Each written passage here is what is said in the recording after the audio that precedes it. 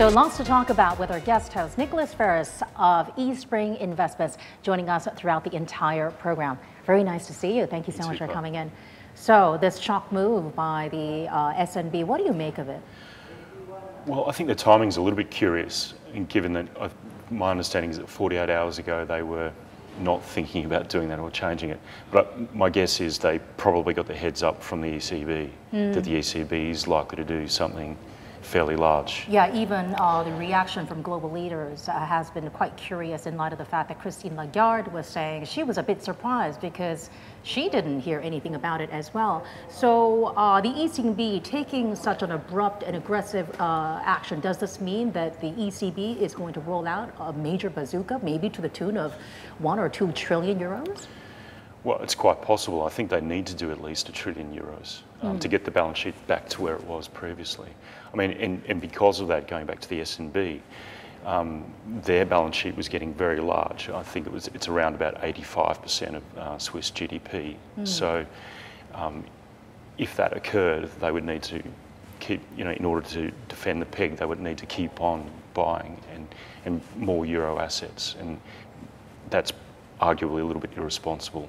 Yeah, so we're in this peculiar environment where the safe havens, if you want to invest in anything that is perceived as a safe haven, you actually have to pay, whether you look at 2-year or the short-dated German bonds and half of European bonds, and now you've got even the Swiss franc. So they not only got rid of the ceiling for the currency, but also cut rates. So you're paying anywhere between 75 and 80 basis points if you want to hold on to the currency for about 3 months and beyond.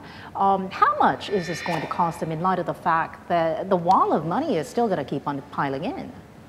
Quite possibly. I mean, we'll have to see how the price action plays out, and depending on what the ECB does. But probably the more important thing is to think about what it means for risk assets. And that's a question we've been contemplating for a little while now.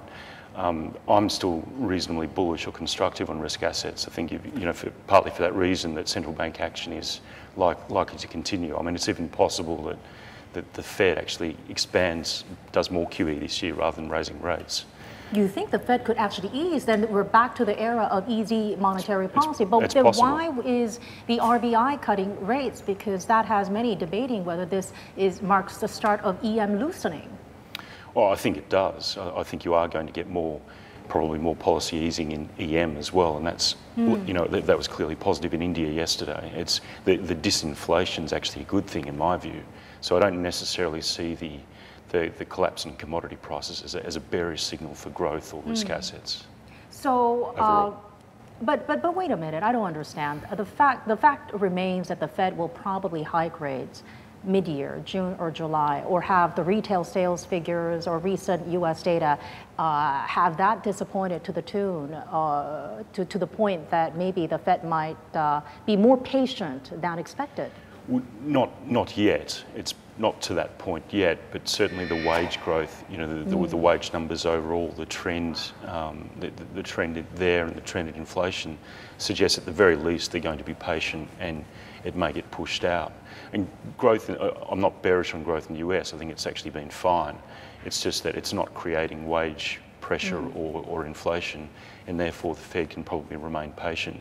If growth did deteriorate, then they might consider doing more QE. So if we're back to the era of QE and more QE across the pond, and even Asia jumping in, risk assets, especially equities rally, and plus bonds rally as well, the same thing as 2014? That's right. I think there's really 3 things. The first point is that valuation is very strong. Oh, sorry, very, very attractive.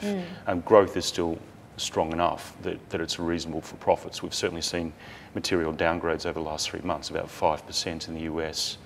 And broadly, clearly that's energy related. And then the third point is that there is a possibility of more central bank easing globally.